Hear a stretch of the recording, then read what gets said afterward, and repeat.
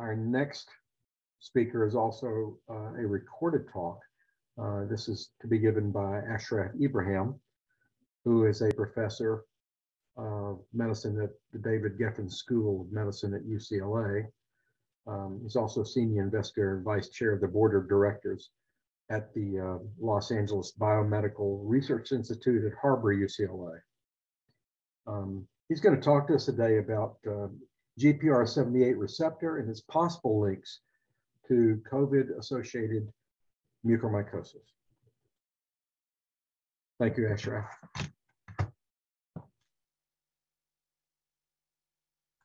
Hi, this is Ashraf Ibrahim. I would like to thank the organizers for inviting me to speak to you today about potential relationship between cell surface receptor, glucose-regulated protein, molecular weight 78, and mucormycosis in COVID-19 patients.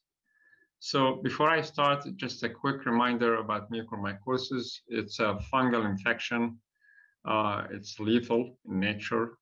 It can be acquired by inhalation or ingestion. Inhalation by far is the most common route of infection that results mainly in two forms of disease, either rhino-orbital cerebral mucormycosis, mainly seen in diabetics and ketoacidosis, or pulmonary infection, mainly seen in hematologic malignancies patients. Cutaneous infection can also happen through direct inoculation into open wounds, such as seen either in military personnel subjected to improvised explosives or motorcycle accidents. The problem with mucormycosis, as we all know, the mortality is very high. Overall mortality is approximately 50%, and it can be up to 90 to 100% in certain categories of patients. Lately, mucormycosis in COVID-19 patients was highlighted in media outlets because of the outbreak that we've seen in many parts of the world, in particular in India, within a 2-month period between May to July of 2021. The official counts of mucormycosis or COVID-19 associated mucormycosis CAM were reported to be more than 47,000 cases. They were mainly seen in diabetics, patients who are being treated with high doses of corticosteroids to treat basically the cytokine storm that results from COVID-19 infections. And it's mainly of the rhino-orbital cerebral mucormycosis. GRP78 is a heat shock protein, stress-related, usually overexpressed in certain situations such as infections, as well as in cancer cells. GRP78 is mainly a cytoplasmic protein, but under stress-related conditions, and when it is overexpressed, it can be relocalized to the cell surface of cells. There are actually several reports showing that GRP78 can act as a receptor to several viruses, including dengue, Zika viruses, and recently SARS-CoV-2 in their entry basically into the host cells. And as a result, there is a possibility that GRP78 acts as a receptor for COVID-19, and I'll show you some data to later on in the presentation. So when we started basically looking at GRP78 and the possibility of it being a receptor to mucormycosis, we basically conducted an in vitro assay to see if rhizopus spores, being the most common cause of infection, can actually invade either nasal epithelial cells or lung epithelial cells, because we've reasoned that this is basically the first line of interaction when the organism is being inhaled. And you can see here within a short period of time with interacting with CCL30 cells, which are nasal epithelial cells, rhizopus spores can actually invade really quickly. And within 6 hours, you have 100% invasion. And this invasion is not just basically the cells lying on the monolayers, but actually, as you can see here in the 3-dimensional confocal microscopy, it's an actual penetration of the nasal cells. And that entry results also in death of the host cells, the nasal cells, in a time-dependent manner. Within 48 hours, you get approximately 80 to 90% of the cells being killed by using the chromium release assay.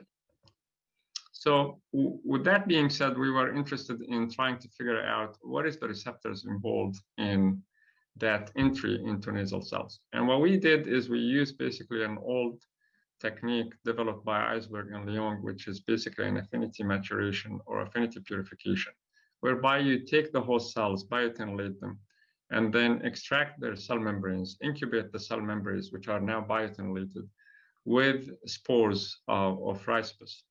And then after a certain period of time, you extensively wash the end-bound cell, the end-bound proteins, and then you can elute the bound proteins by 6 molar urea, run them on a gel by SDS page, and by using antibiotic antibodies, you can actually detect certain bands that bound to the spores. And you can take those, basically cut them off the gel, sequence them, and you'll have an idea on what the protein of the cell membrane protein that bound to your organism. And what we found is when we incubated Rhizospus delamar, the most common protein that came out is basically at a molecular weight kilodalton, 78 kilodalton. And that was basically when we did the sequence was Gpr78 protein. So what we did is you can see here the total membranes without being incubated Rhizospus are actually well biotinylated, which is really a good control. And there is this really distinct band here in Rhizospus.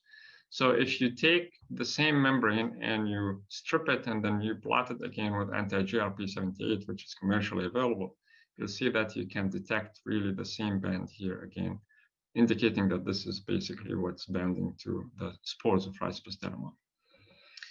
And it seems that this is also not only specific to Rhizospus, but it's really a universal receptor to all Mucorales, because you can see here you pull down the same band with a Gpr78 binding to different Mucorales, as you can see here.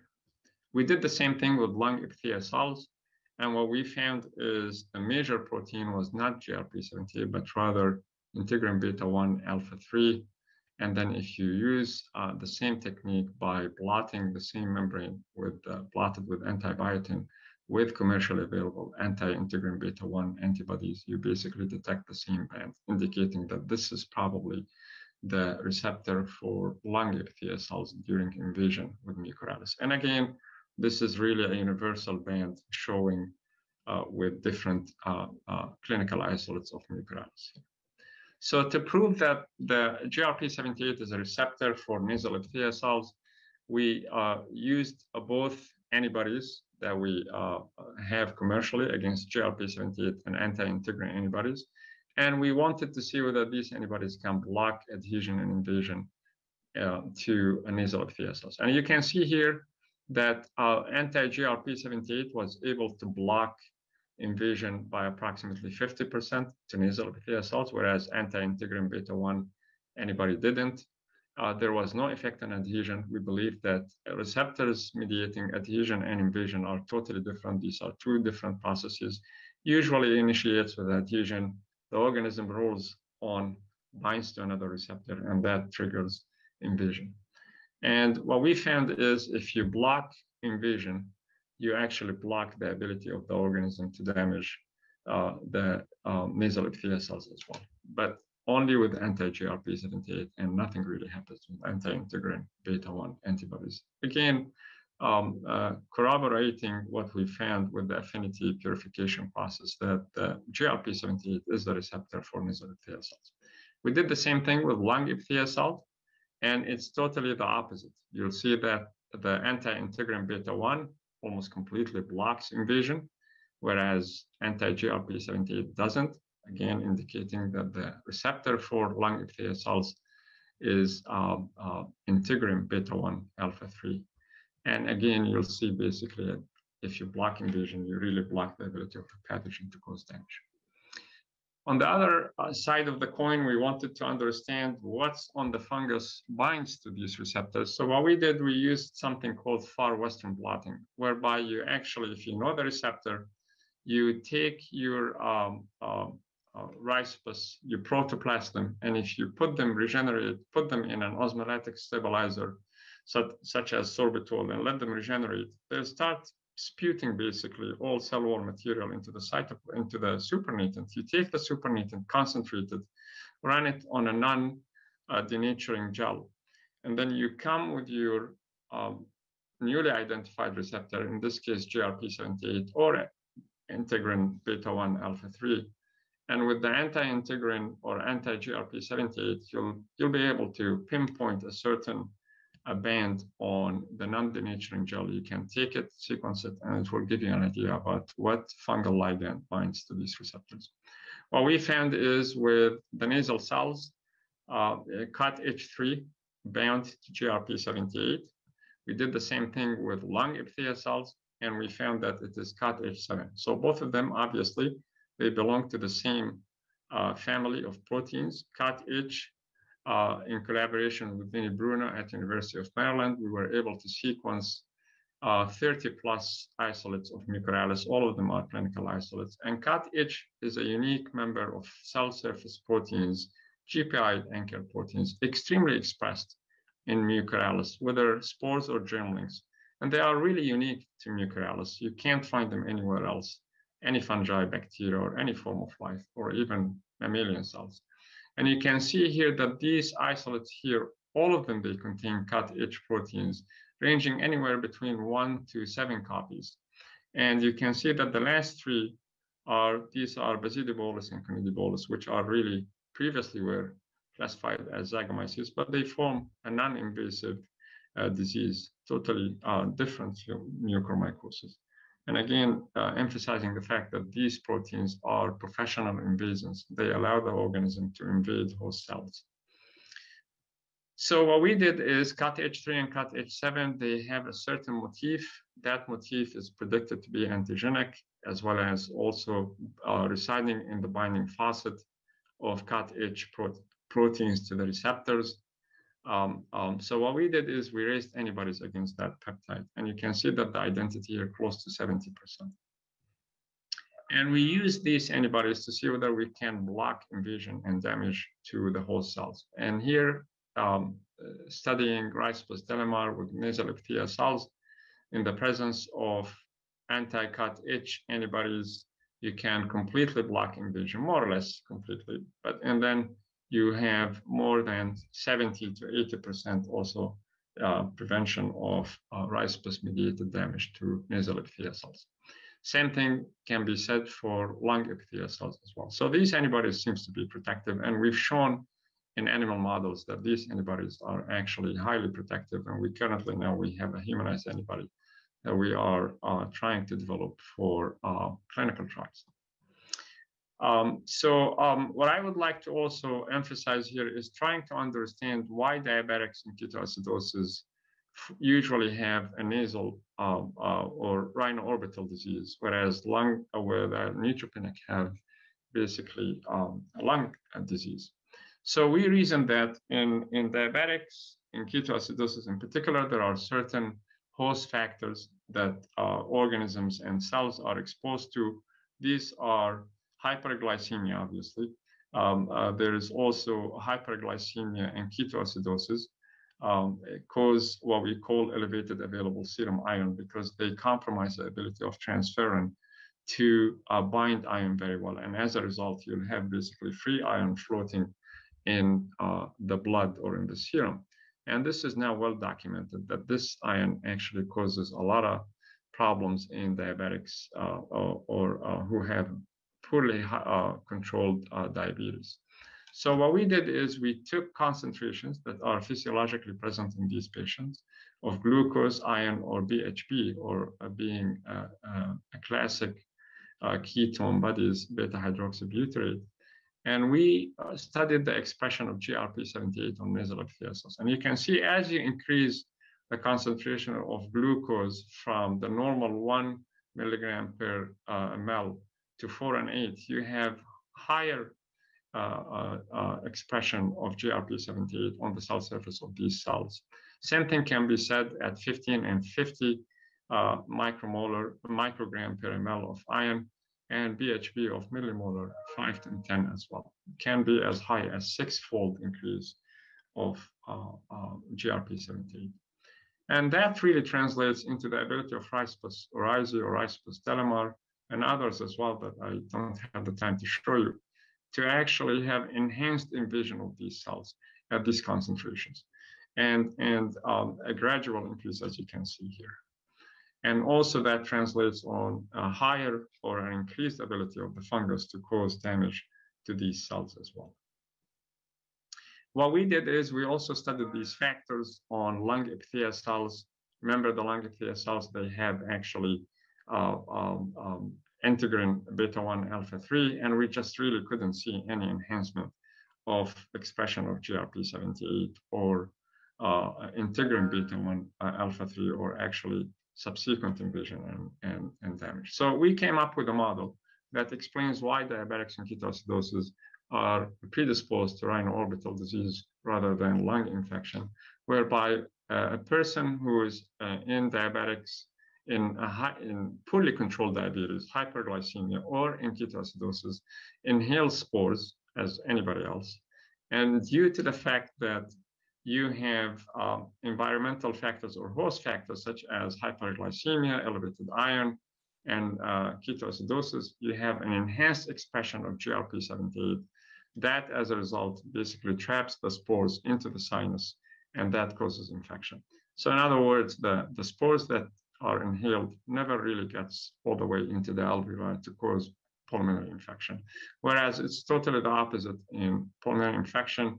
You really have no overexpression of Gpr78 in the nasal cavity.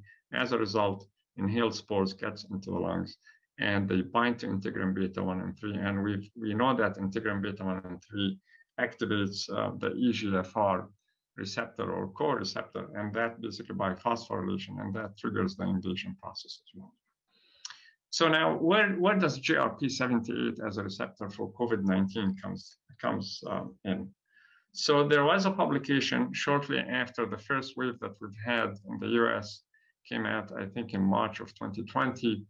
By using molecular docking analysis, they showed that cell surface Gpr78, depicted here in green, is predicted to bind spike protein of COVID-19. And that was literally all done by molecular modeling. And then shortly after, in early 2021, this paper came from the lab of Amy Lee, who works really on Gpr78 and its role in cancer cells. And she has an antibody, humanized antibody, that's actually developed to specifically block Gpr78 in hopefully in treating cancer, several cancers, whereby Gpr78 is implicated in promoting cancer cells or growth. And what they did is they're actually clever. They used epithelial cells that is overexpressing ACE2, human ACE2, which is, as you know, is the receptor or accepted receptor for spike protein. And they recombinantly expressed on those cells either a hemagglutinin spike protein or a flag protein Gpr78. And you can see here in the whole cell lysate that these are really well expressed in spike protein Gpr78. And by using immunoprecipitation, either by using an anti-hemagglutinin antibody, you actually detect the spike, as you would expect, because it is a hemagglutinin spike. But also in addition to this, even though that this is Gpr78 is not hemagglutinin tagged, but you can pull it down. And the same thing can be said with the anti-flag as well. This indicates that there is some sort of an interaction between Gpr78 and spike and the ACE2. And by using also antibodies incubated with lung epithelial cells prior to introducing a vesicular stomatitis virus, they were able to show that these antibodies, which are specific to Gpr78, the humanized antibody, you can actually here block Gpr78, as you would expect, from binding to ACE2. And as a result, it prevents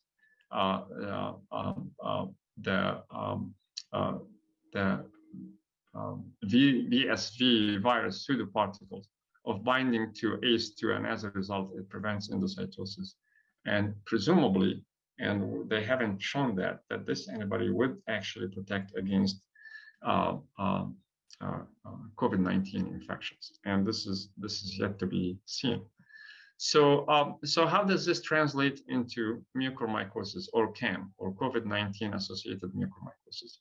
There was another study that came also earlier this year showing that patients who suffer from COVID-19 pneumonia, depicted here in black, and there were 72 of them, they express what we call serum Gpr78. In other words, probably cell surface Gpr78, relocalized to the cell surface.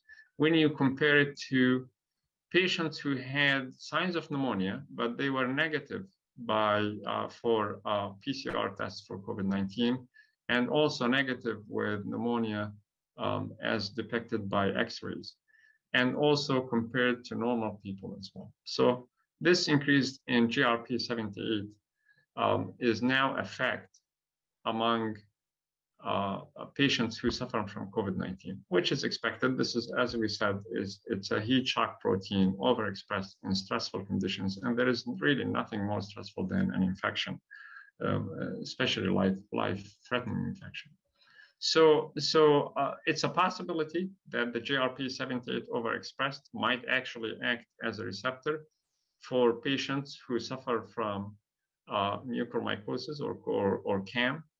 But is it really the only reason or not? And then I'll get to that. So just to summarize, Ricepus invades nasal epithelial cells by COTH3 Gpr78, and this interaction is really modulated by host factors present in diabetic ketoacidosis, such as hyperglycemia, elevated available serum iron, as well as ketone bodies, resulting in basically trapping the spores as they are being inhaled into the nasal cavity, causing rhinoorbital cerebral mucormycosis.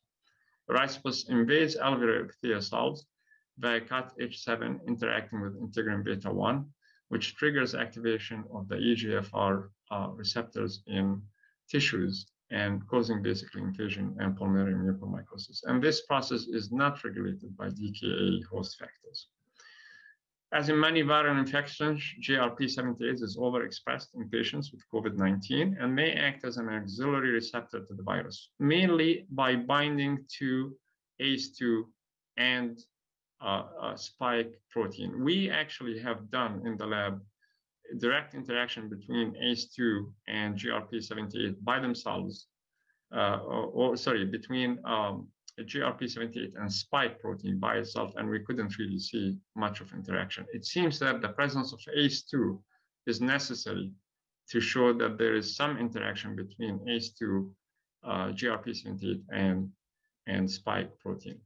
So again, the question is COVID-19 infection sufficient to cause mucormycosis infection through overexpression of Gpr78? And to me, it is unlikely. And the reason for this, because this is not the only cause why those patients are suffering from mucormycosis. We know from the clinical data that patients who have COVID-19 and develop mucormycosis are usually treated with very high doses of corticosteroids to stem the tide of the hyper-inflammatory immune response triggered by COVID-19. So, and this basically doesn't really happen in those who are not treated with corticosteroids. So to me, I think in diabetics ketoacidosis, the presence of hyperglycemia or prolonged hyperglycemia, even in the absence of ketoacidosis, is sufficient to cause infection or a risk factor to the extent that it overexpresses Gpr78 to very high levels and causing infection, even if ketoacidosis is not present. If ketoacidosis is present, then you have even more expression of Gpr78, and as a result, those patients become uniquely predisposed to mucormycosis. The other thing which also have to take in mind, there is also environmental factors. The burden of disease in India in particular has always been high. We knew that even prior to COVID-19. And there are studies by Chakrabarti and Prakash showing that the burden of disease is at least 70-fold higher than any other part of the world. India was predicted to have, through population-based studies, predicted to have approximately 200,000 cases of mucormycosis per year. And now we believe it because the 47,000 documented, or actually 48,000 documented cases within 2 months, 1/3 of those are non-COVID related, meaning that we have approximately 17,000 to 18,000 cases of mucormycosis in India that were reported within 2 to 3 months among non-COVID related patients as well. So lastly, I would like to finish by thanking people who have been involved in this line of research, including the two most important in this particular receptor work is Tekle Gerges Gebre-Mariam, as well as Abdallah Al-Karihi. Abdallah is a PhD student who is working on the nasal and the lung epithelial cells, trying to understand what are the predisposing factors. Emily has been generous with us in providing her raw materials and important things that we use in our research for proving that Gpr78 is actually a receptor for mucorales, both in nasal epithelial cells and also in endothelial cells during dissemination, hematogenous dissemination. And finally, of course, the support from the Boris Wellcome Fund and the National Institutes of Health. So I'll stop here. Thank you so much.